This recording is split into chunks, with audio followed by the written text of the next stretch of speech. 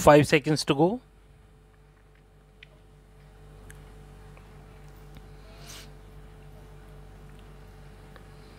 Start.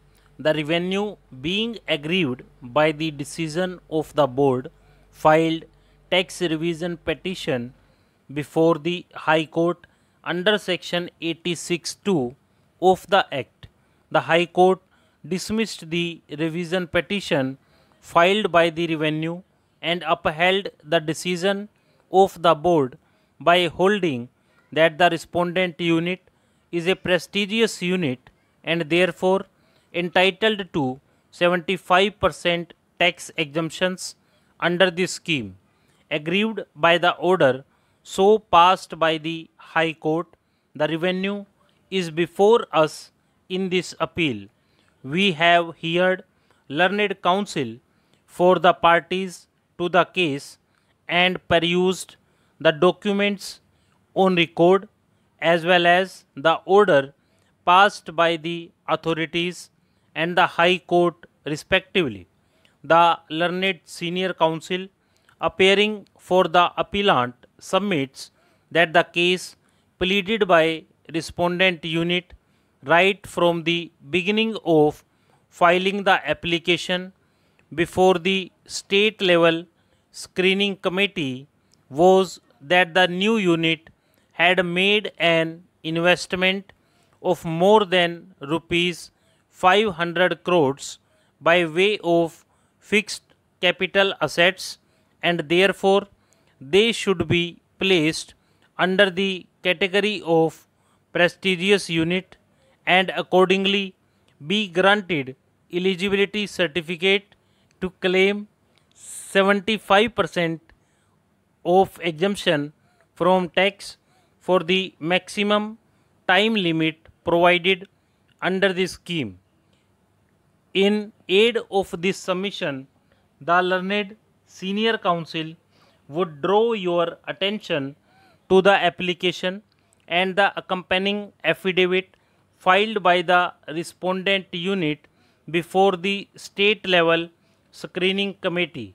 He would further contend that the respondent unit before all the authorities below, including the High Court, had adopted the stand that the fixed capital investment excluding investment made before 5th March 1997 was more than rupees 530 crores and therefore the respondent unit is a prestigious unit entitled to an exemption of 75% of total tax liability.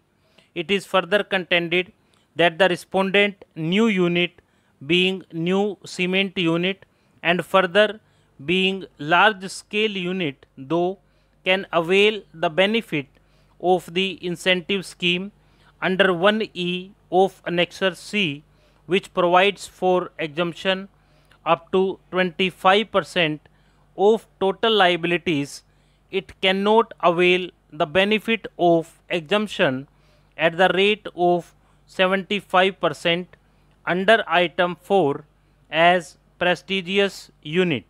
He would further submit that benefit to cement industry is confined to the extent envisaged under the item 1E of Annexure C as the said item is a specific provision relating to cement industry.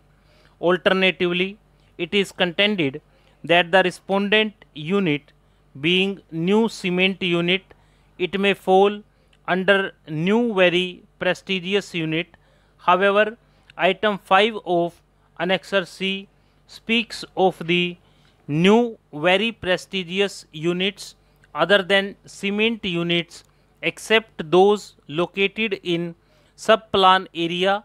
Respondent unit may not be entitled to avail the benefit of the scheme. Per contra, learned counsel would justify the reasoning and the conclusion reached by the High Court while rejecting the revenues revision petition and thereby confirming the view expressed by the board. He would inter alia submit that item 1E is only an exception to the general rule envisaged in item 1 and note an exception to the other items in the annexure C, that is items 2 to 7, as it is not intended to govern the entire field of exemptions made available to the cement industry so as to deny the benefits to a unit even if it falls under another item envisaging better incentives.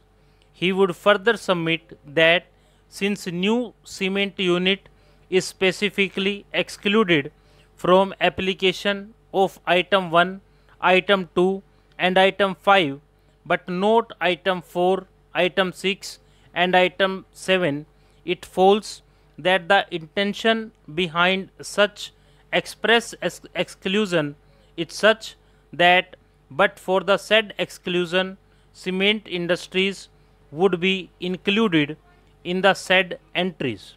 He would strenuously submit that since the tax exemption clauses are made with a beneficent object, that is to encourage investment in specified rural semi-urban areas, their construction must be liberal such as to confer the most beneficial meaning to the provisions. The facts which are not in dispute are that the respondent assessee established a new cement unit within Panchayat Samiti and commenced commercial production sometime in the year 1997. It engaged itself in the manufacture of cement. The total capital investment in the new industrial unit claimed by the company was rupees 532 crores. The company had applied for grant of eligibility certificate for exemption from payment of central sales tax and Rajasthan sales tax before the state level screening committee Jaipur under this scheme. However, the screening committee accepted only rupees 55.32 crores as FCI eligible for availing the benefits under the scheme. On the aforesaid basis, the state level screening committee certified that the company is entitled to avail exemption of tax to the extent of 25% of the tax liability by treating the same to be a large scale industry. In the appeal, the board took the view it has the status of new prestigious unit. This falls within the definition. Stop.